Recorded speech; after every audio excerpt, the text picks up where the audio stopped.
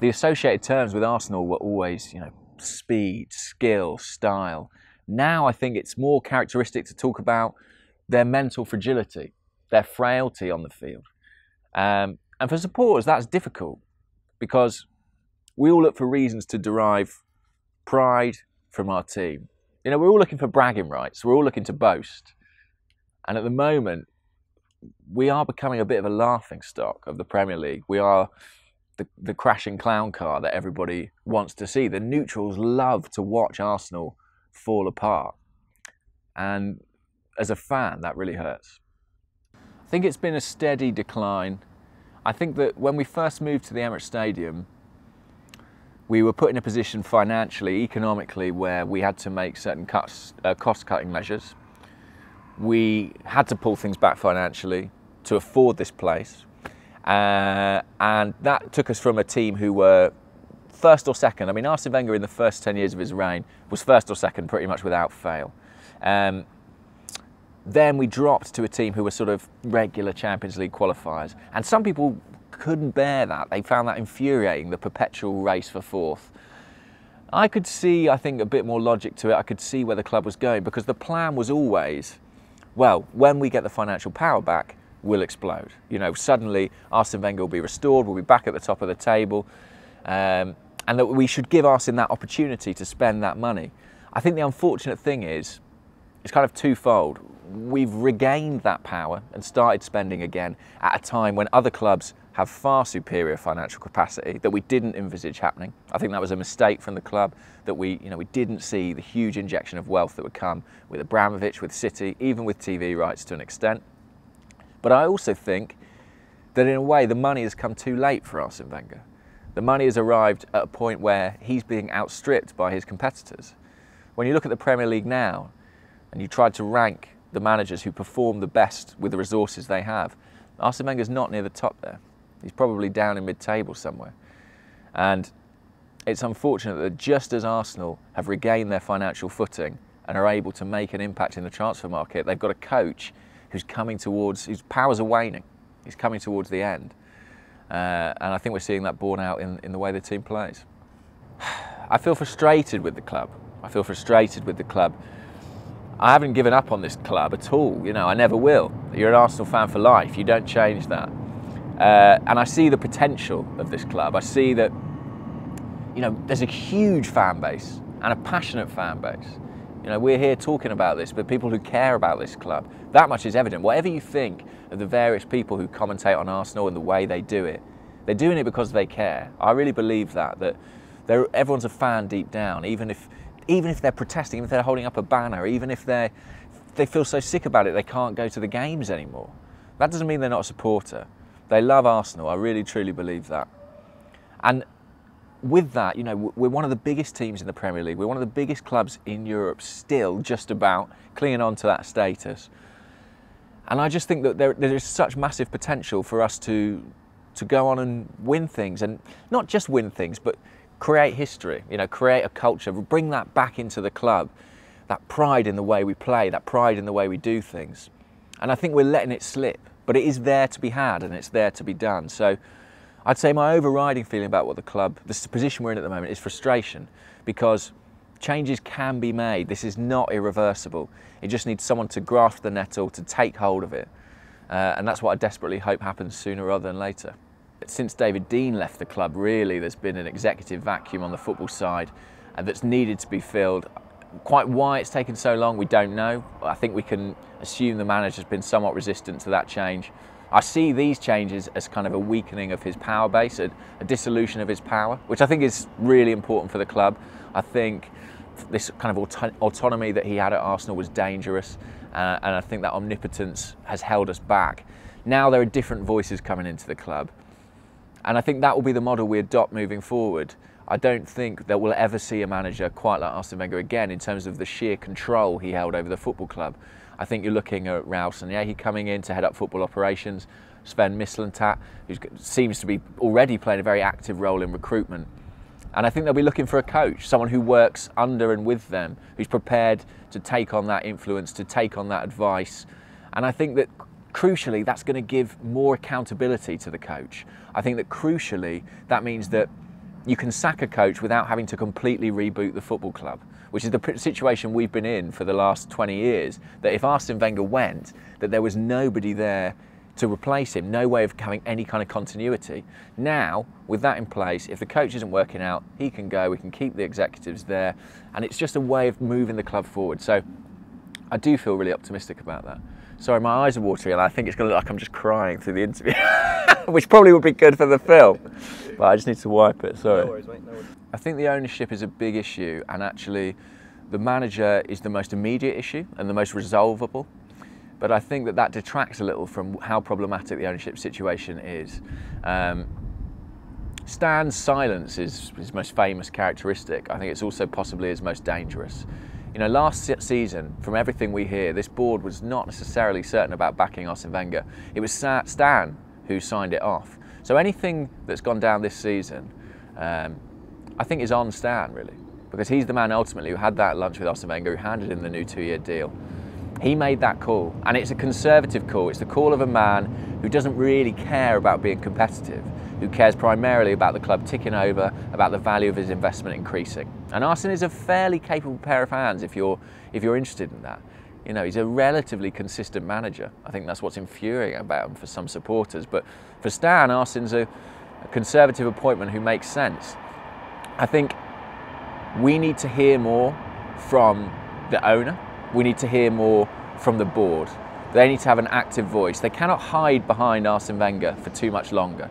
And soon Arsene Wenger will be gone. And if some of these problems continue at Arsenal beyond that point, they can be certain that the ire of the fans will turn on them.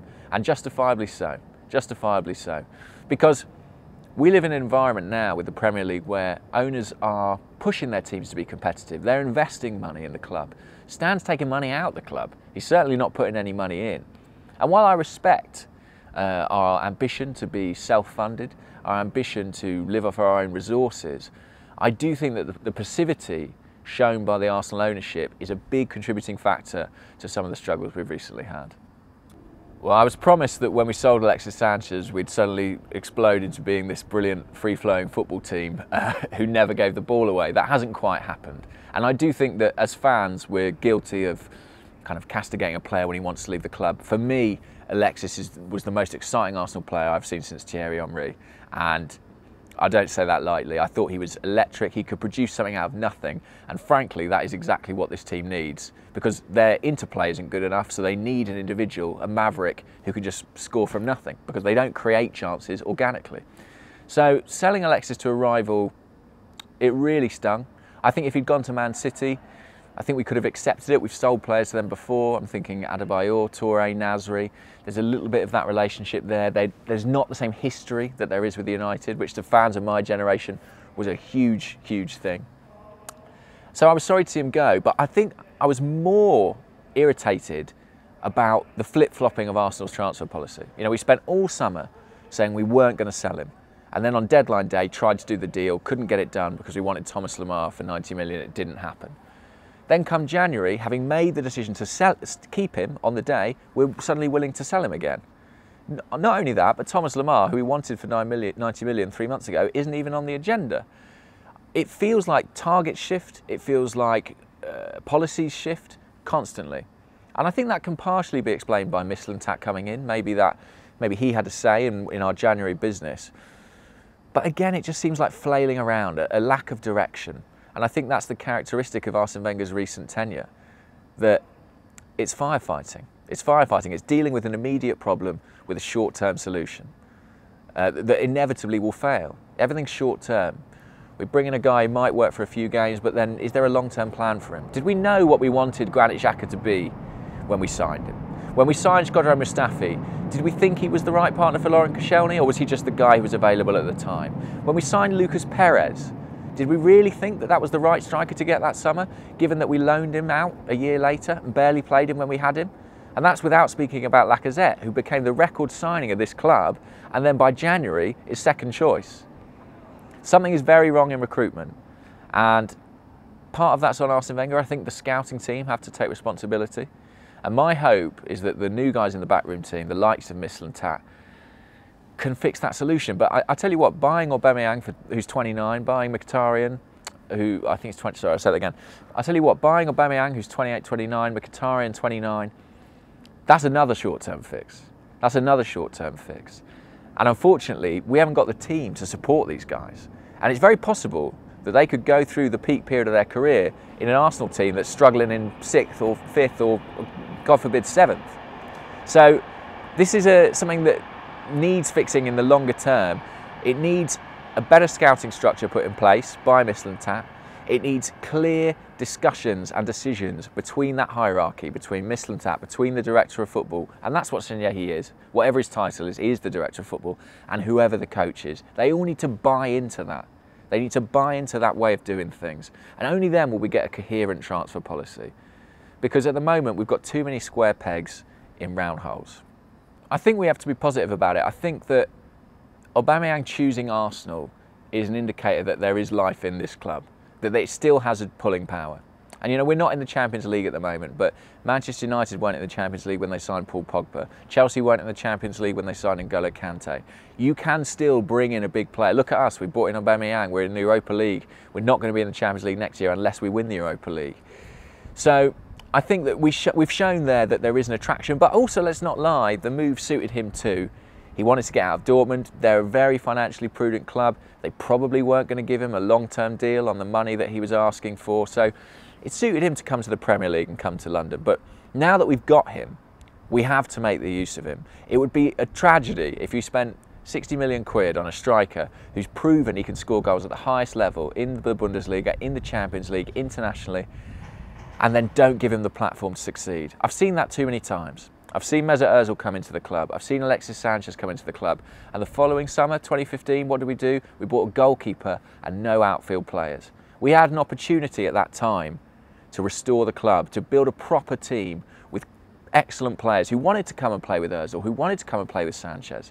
And yet, how many years did it take for us to eventually bring in a centre forward of the requisite calibre, like Lacazette? I think it was 3-4 years. Not good enough. Not good enough. And we can't make that mistake again. I know that we're down on the squad, but there are players there of outstanding quality. Aubameyang is one, Ozil's another. I still think there's a great player in Aaron Ramsey. I think that there is a core there that you could work with, but you have to surround them with quality. And you need to do that to restore the reputation of the club as well.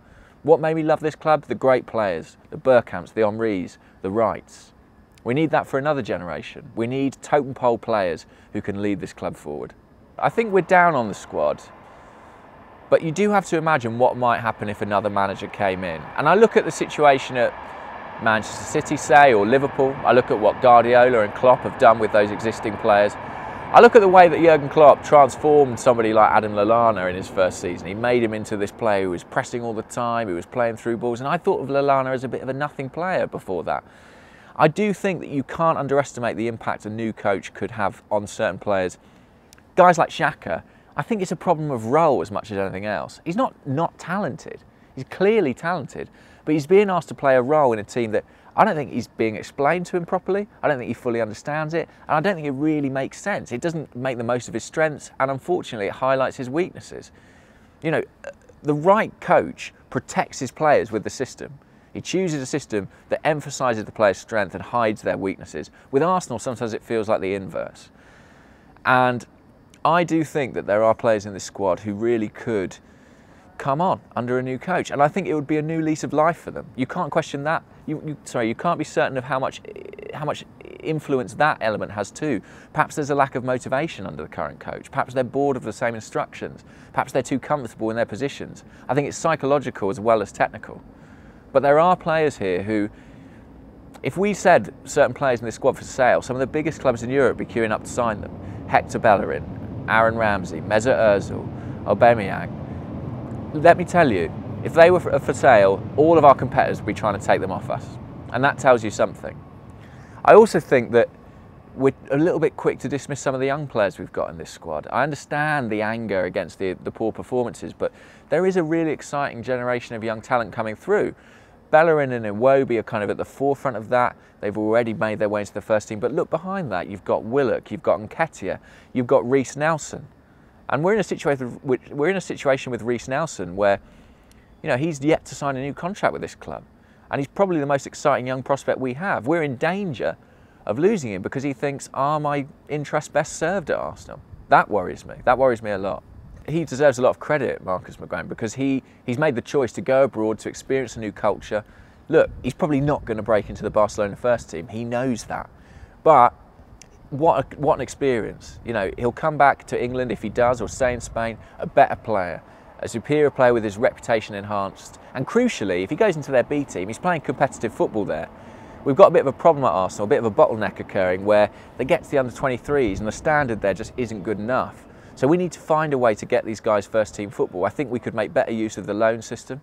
If we're not going to be playing Reece Nelson, I don't really see why he's not on loan at another Premier League club or a high-flying Championship club, getting the game time that's going to see him move forward. I know Arsene Wenger likes to keep a close eye on players, but I don't really understand the logic in that. Similarly, Mavropanos, we signed him in January and the plan was to send him out on loan. Arsene said, no, he's impressed me in training, we're going to keep him. Well, what was the point? He's not played a minute of football. He's a young centre-half. Defenders make mistakes. They need to make mistakes to improve. They need game time. He's not got any in this last 6 months of the season. He could have done in the Europa League, but he hasn't. I don't understand that. I think we've got a really exciting young crop of centre-halves. I think Callum Chambers I'm less sure about, but Rob Holding, Mavropanos by all accounts is doing well.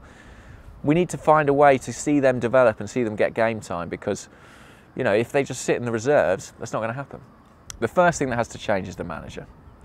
It's not easy for me to say. I've got huge admiration for Arsene Wenger, but that's the first thing that needs to change. You can't sell a squad of 23 players. You can change the manager and see what impact that has. And around that, the structure has to change. We don't need a manager. We need a head coach.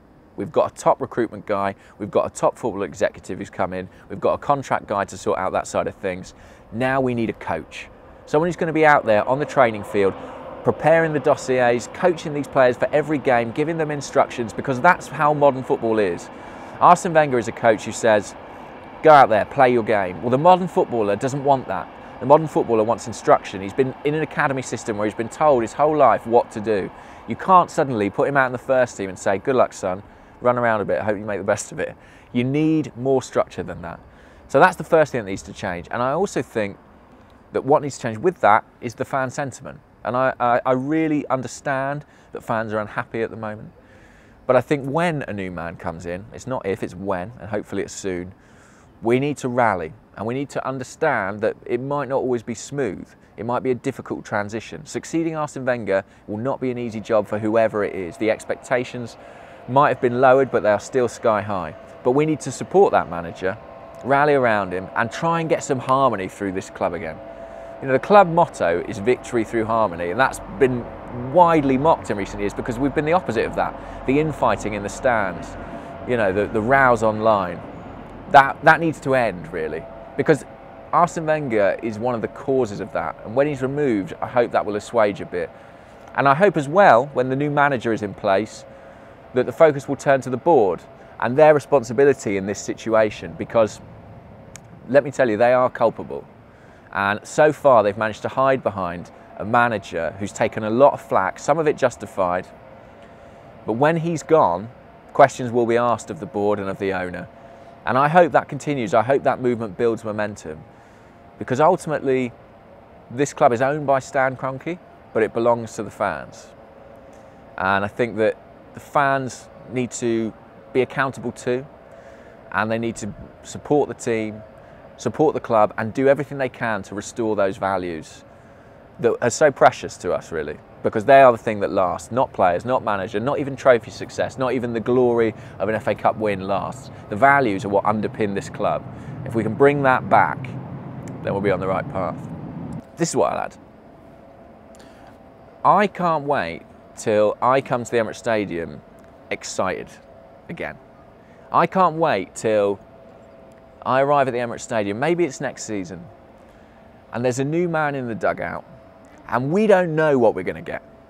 We don't know how this team's going to set up. We don't know how they're going to play. We don't know how we're going to finish that season. We don't know who we're going to buy. We don't know who we're going to sell.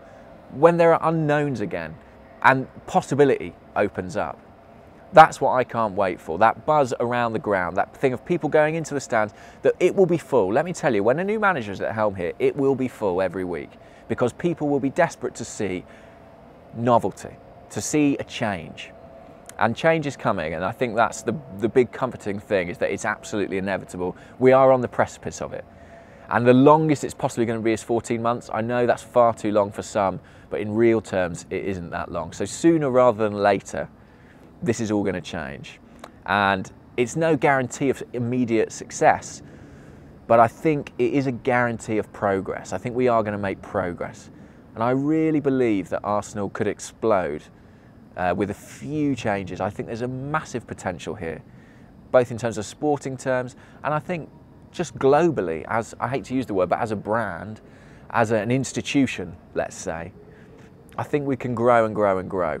We've got this brilliant backing of being in the Premier League, the most exciting sporting competition in the world. We should be taking advantage of that, and we should be really excited heading into next season, and I think we will be.